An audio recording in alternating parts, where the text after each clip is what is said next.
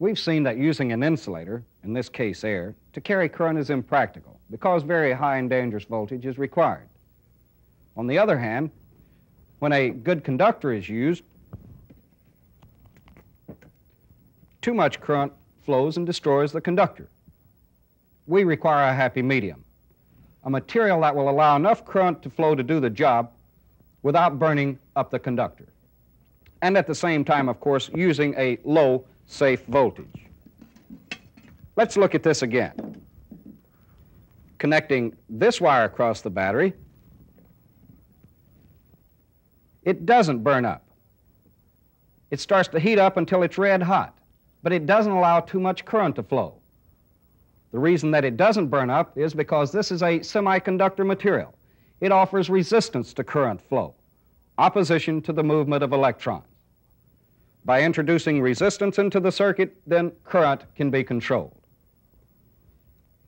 In this lesson, we'll discuss the factors that determine resistance, and we'll talk about resistors, devices that are designed to offer specific amounts of resistance.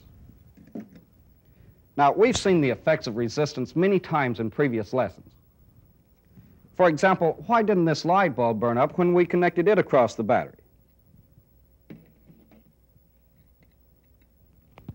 Well, it limits the current to the amount required to produce light.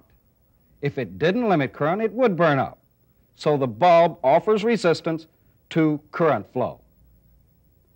It's obvious then that we need resistance to control current. But why do some materials offer a lot of opposition and others very little?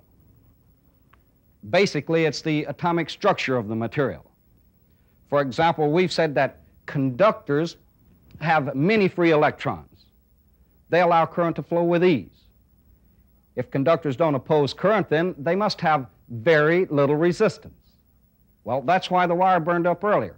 It was a copper conductor. On the other hand, insulators have very few free electrons. In most cases, they prevent current flow. Insulators then have a high resistance. That's why a large voltage was required to move electrons through air. A low resistance here, a high resistance here. But what about these materials? Their characteristics are between conductors and insulators. Then using semiconductor materials, we can control current from a very small value to a very large value. Now, there are several factors that determine the resistance of semiconductor materials, but the primary one is the number of free electrons they contain. In other words, the material they're made of. So remember, the materials used to make up the semiconductor is the prime factor. There are some more. Let's look at them. These are length and diameter. Now, to show this, we'll use this bulb, these batteries, and 3 wires made of semiconductor material, nickel and chromium to be specific. Let's look at the wires. This one is very small in diameter. The next one is a little larger, while the third one is very large in diameter. Now, the wires are the same length. Before we begin, let's check the intensity of the bulb with just the resistance of the bulb opposing the current from the battery. As you can see, the bulb is lit very much, very bright. Now, in the first example, we'll use the small wire, and we'll see the factor length and how it affects resistance. Now, with the connection here and here, the battery must force current through the resistance of the bulb plus the resistance of this wire. There's very little current through the bulb. It's hardly glowing. Now, what I'm going to do, I'll slide this connection down the length of this semiconductor material. In other words, I'll decrease the length, and we'll see how it affects resistance. Okay, let's watch it. Very little current there. Decreasing the length, notice that the bulb starts to glow more and more. Now, let's stop right here. I've decreased length. I've increased the current. So the resistance must have decreased. There's more current through the bulb. Well, let's go on down to the end of the wire. Watch the bulb. As I decrease length, I decrease resistance because the bulb is glowing more. Well, this is pretty obvious. Let's take a look at it. When I had the bulb over here, the electrons had to travel the full length of this resistance material. So it's only natural that it's going to encounter more opposition. But as I decreased the length, I decreased resistance, and the bulb glows brighter. Then length is definitely a factor that determines resistance. Now in the next one, we're going to increase the diameter of the wire. Let's see what happens to resistance as we do this. Of course, with a small diameter wire, there's very little current through the bulb. Let's go to the next one. As I increase diameter, there's more current through the bulb. This means that resistance decreased.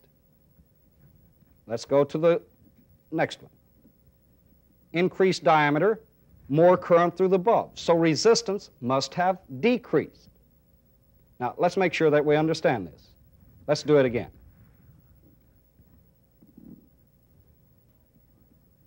With a small diameter wire, very little current, a large resistance. Increasing diameter, we decreased resistance. Increasing diameter again, decreased resistance. This is also easily understood.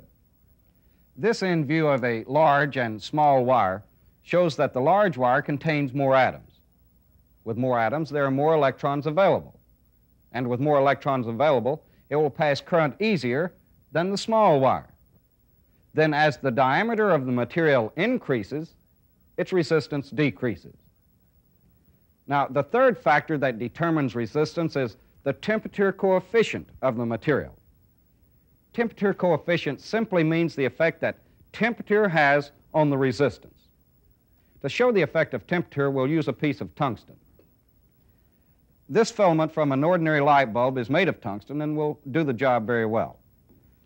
First, let me check the bulb to make sure that everything is all right. Okay, that's just the resistance of the bulb opposing current. Now I'll add the tungsten to the circuit. And you can see that it had a little bit of effect on current because it did decrease the intensity. But when it's cool, it has a small effect on resistance. Now, to apply heat to the material, I'll use a small torch, so let me light it and set the flame so that it's just about right. Now, watch the intensity of the bulb as I heat the tungsten. Applying heat to it, notice that the bulb goes out. The resistance of the tungsten has gone up, which reduced the current through the bulb. Now, when I take the heat away and the tungsten starts to cool off, its resistance goes down because there's now current through the bulb. Now, let's try it again to make sure you understand what I'm doing. As I apply heat to the tungsten, its resistance goes up, there's less current through the bulb. When I remove the heat, the tungsten cools, resistance goes down, current through the bulb increases. Now, if resistance goes up when the material gets hotter, as it did in this case, the material has a positive temperature coefficient. Tungsten then has a positive temperature coefficient. In the next example, let's use a piece of germanium. Now, I'm going to decrease the flame just a little bit. Let's try a piece of germanium, heat it, and see what happens. First, let me check out the circuit. Okay, there's the bulb without the germanium. Okay, now I'll add germanium to the circuit. Remember, the germanium is now opposing current. As you can see, the bulb is out, indicating that the resistance of the germanium is so large that it prevents current through the bulb. Now, watch what happens when I apply heat to the germanium. Its resistance must have gone down because the current through the bulb increased. Now, watch the bulb, though, as the germanium starts to cool off. As it cools, its resistance goes back up, stopping the current through the bulb again. Okay, let's try this one more time. Applying heat to the germanium, its resistance goes down, current through the bulb. But as the germanium cools off, its resistance increases and will stop current through the bulb.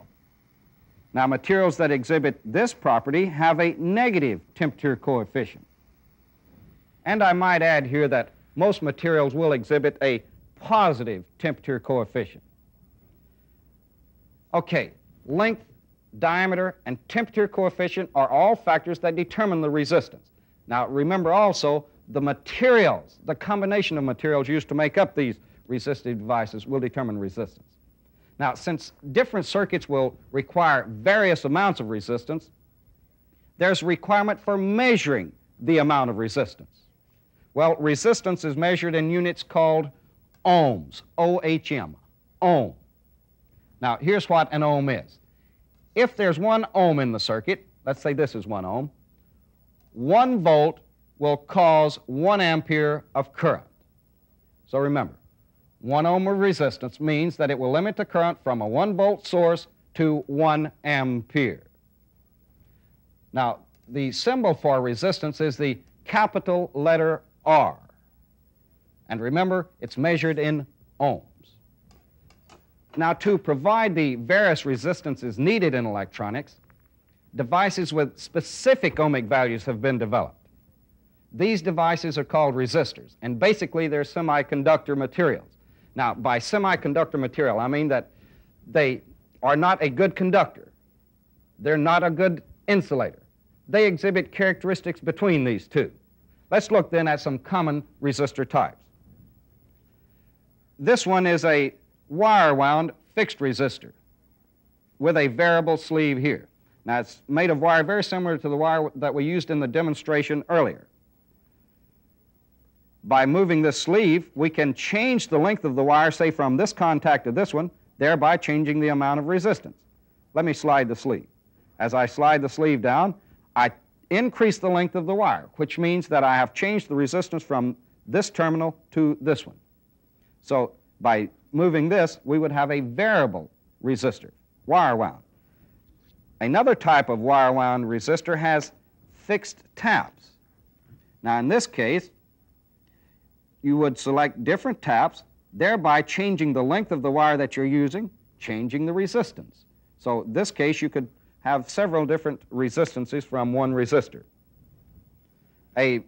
Another common type of wire wound resistor is a variable wire wound resistor. Now, the wire is here in this semicircle, and it's a fixed resistance from this tap to this tap. The variable part of the resistor is provided by this contact. For example, if I move the contact to here, I've increased the length of the material that I'm using from the contact to this terminal. Therefore, I've changed the resistance. When I move the contact, I change the length of the wire, change resistance. So a variable wire wound resistor.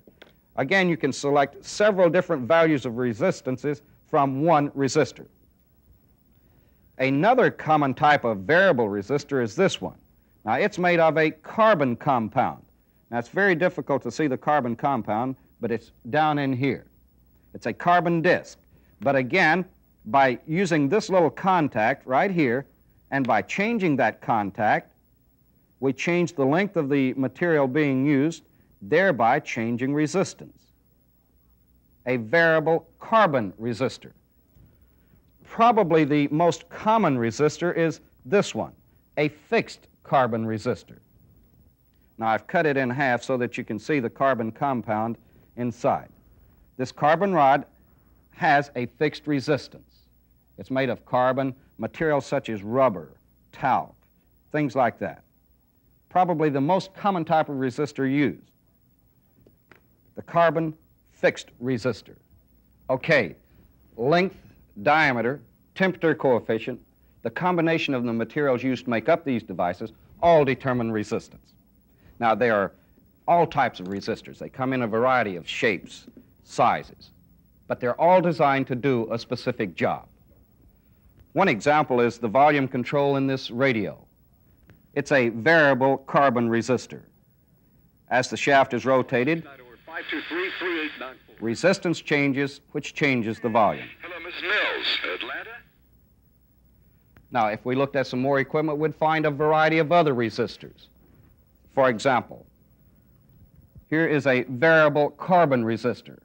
It's used to change the voltage or the current, as the case may be. Looking on down, we'd find a variety of resistors. Resistors required to make tubes work, to make transistors work, all kind of resistors, a maze that are essential to the operation of the electronic components. Looks complicated, doesn't it? Well, it isn't complicated. In the next lesson, we'll start to solve this maze by discussing circuit components and their symbols. I'll see you then.